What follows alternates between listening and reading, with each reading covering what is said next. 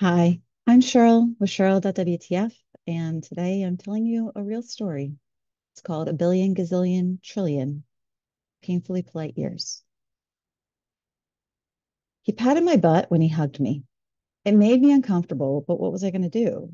Make a big deal out of nothing? I brushed it off and retreated to the bathroom to freshen up and regroup. I was excited to be there, 2,694 miles from home, visiting a man I loved and hadn't seen since sometime before the pandemic brought the world to its knees over 2 years ago. The pandemic didn't bring me to my knees.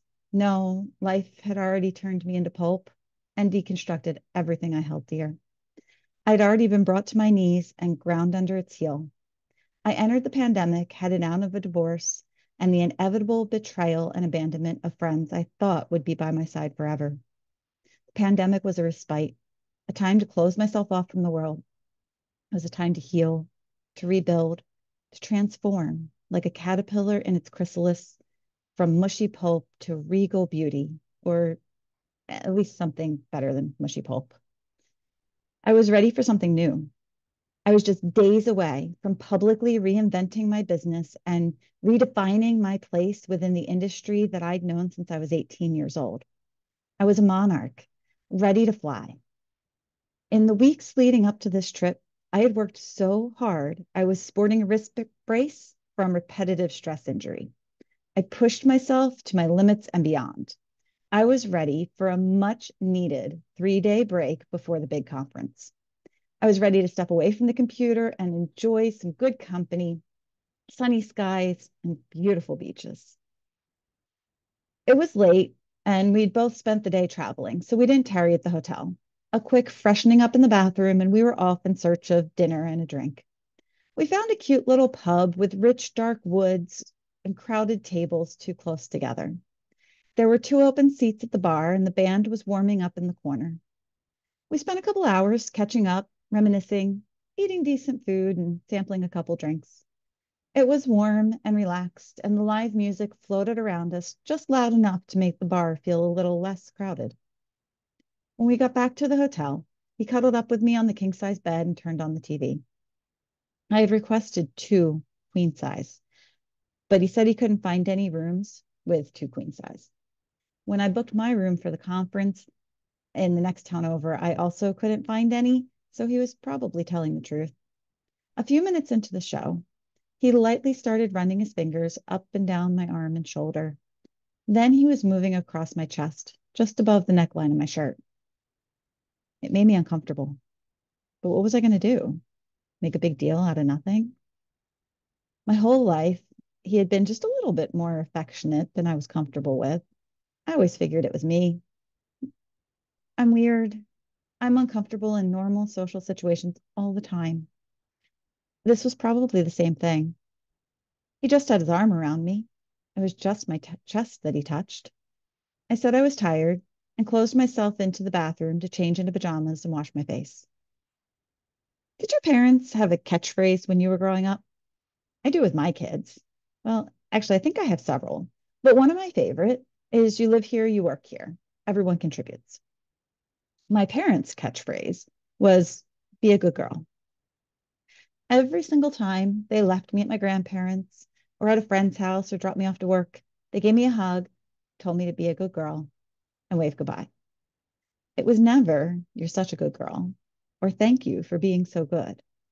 No, it was only and always be a good girl. As if at any moment, my perfected facade would crack and shatter into a million pieces, leaving a raging demon child to rampage the countryside, terrorizing the villagers and destroying their good image as good parents. I retrieved a blanket that I'd packed, soft and warm and comfort from home. I was grateful I squeezed it into my suitcase. On one side, it was patchwork with some of my favorite fabrics. I love sewing patchwork because it means I don't have to choose just one. I can have all the different colors and patterns and textures I want. On the other side, it was a deep azure blue of jewels, the kind of color you could just fall into forever, like the deep blue of Crater Lake in Oregon. Have you ever been? The pictures don't do it justice. You can't capture that depth with a camera. You can only comprehend that depth after a long hike up soft volcanic ash trails, hopscotching over tree roots until your calves ache. You can only comprehend that depth on a bright, sunny day when you stepped outside your daily life, stepped outside your own head, and time freezes for just a moment. A lifetime ago, he and I made that hike on a warm August day without a cloud in the sky. We were both much younger, and I still believed it was possible to leave your problems behind by changing location. Cocooned in my blanket that night on the far edge of a huge and unfamiliar bed, 2,694 miles from home, I fell asleep thinking about adventures I'd had in previous lives and hopeful for the new ones yet to come. Jet lag is a bitch. I woke up the next morning disoriented and drowsy. Always an early riser, he was already awake. I have ADHD. This means I mostly have two modes: awake, running full speed ahead, and asleep, my mind racing while my body rests. First thing in the morning is the hardest time for me to sit still, so I don't tend to lounge in bed. Waking up with jet lag was unfamiliar and unpleasant. When he heard me stir, he rolled over and spooned me. I was still cocooned in my beautiful blue blanket, but he managed to slip an arm inside. Is this okay? He asked. No, no, it wasn't. This was uncomfortable. I was uncomfortable. What was I going to do? Make a big deal out of nothing? I was taught to be a good girl. I'm not supposed to make people feel uncomfortable or hurt their feelings. My comfort comes last. I am to follow the rules and do as I'm told and do whatever it takes to fit in and not make waves. I'd been taught that my entire life, by my parents first, by the kids at school who called me weird and made fun of me, by all of society, then by my abusive ex-husband. Is this okay? No, no, it's not okay. But when has that ever mattered to anyone? I nodded or made a noise. I'm not really sure. It's still hazy. I was starting to panic at that point. I felt like a rat trapped in a cage.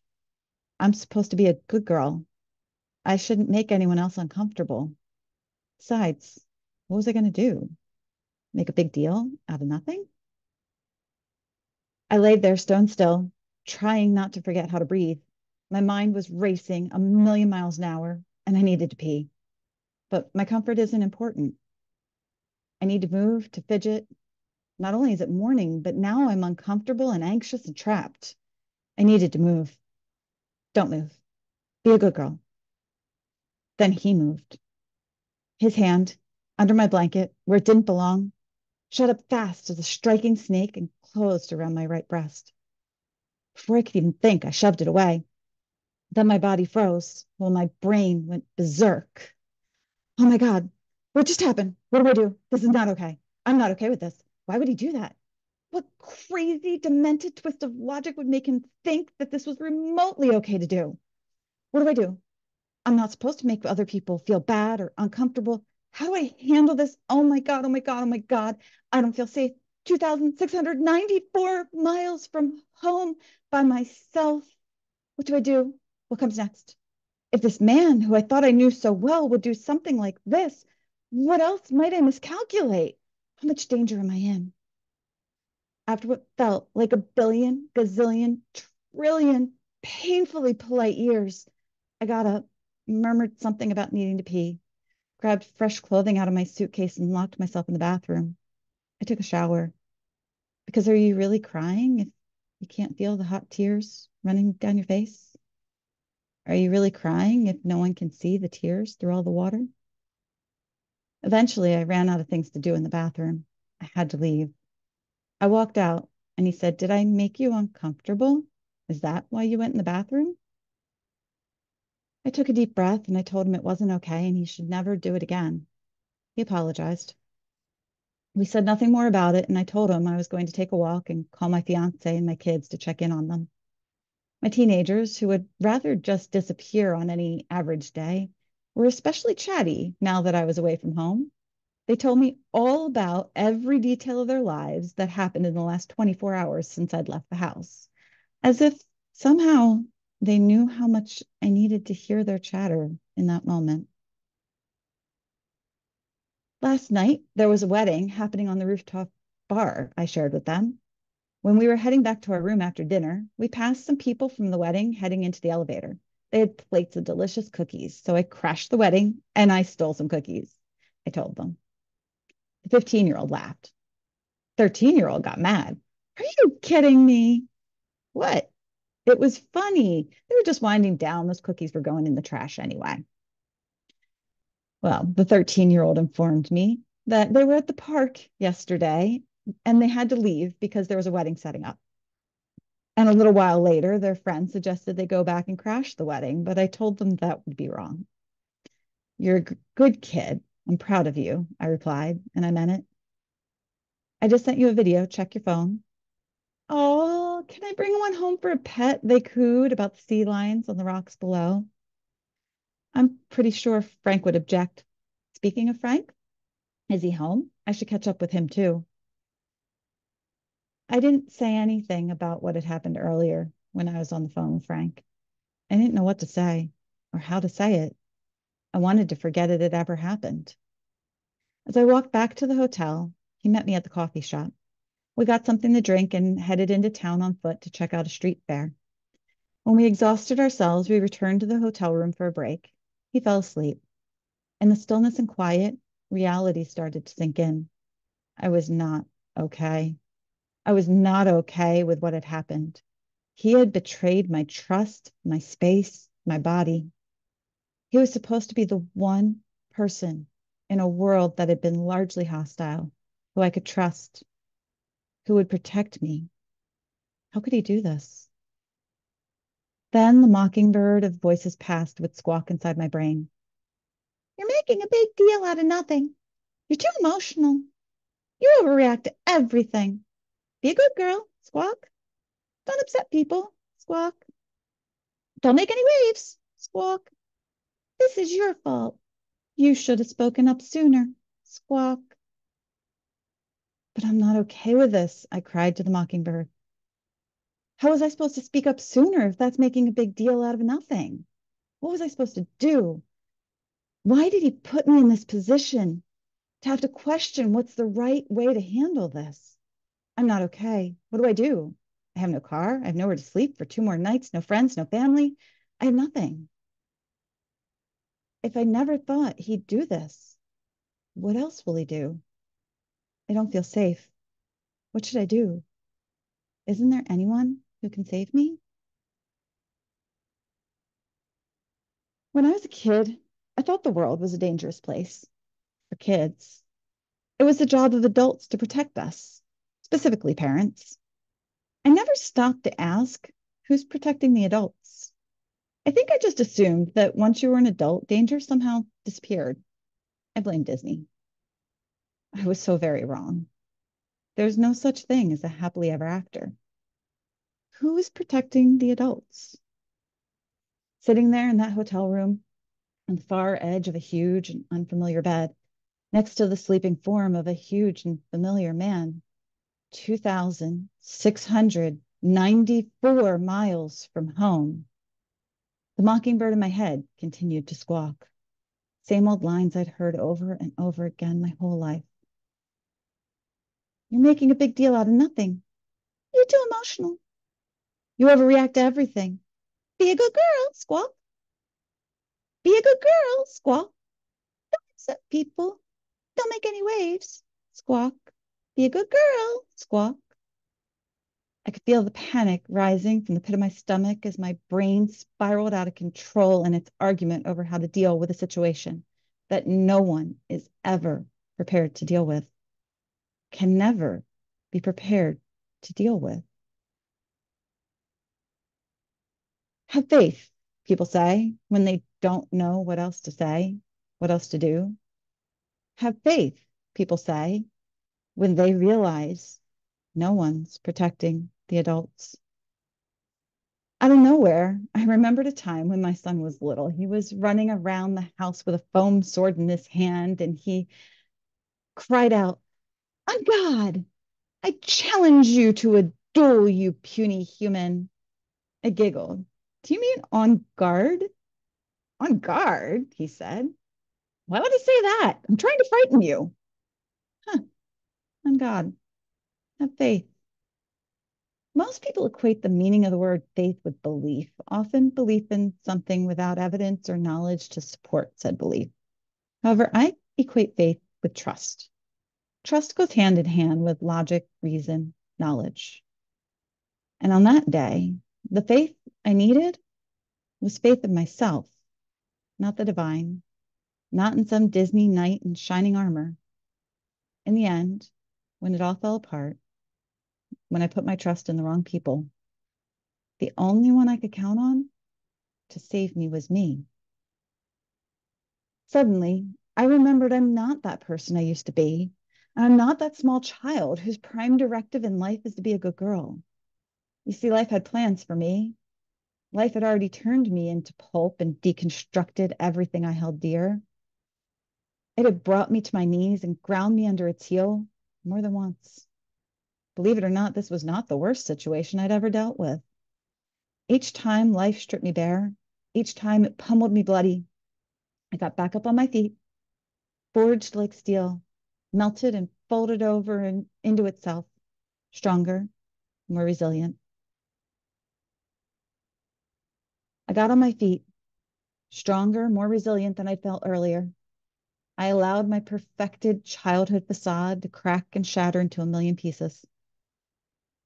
Humanity are masters of deception, and there's no one you deceive more than yourself.